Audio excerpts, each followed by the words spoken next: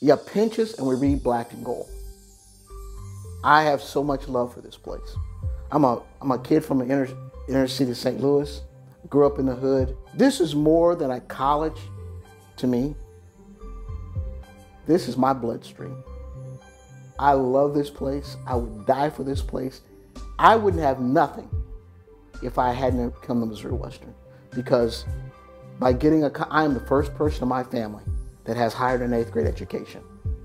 I am Dr. Sanders now because the instructors here at Missouri Western took time from a kid who wasn't academically good enough, and they got him good enough to succeed. And to them, I'm truly humbled. I'll never, ever be able to give enough money back to Missouri Western State College of what the things they've done for me.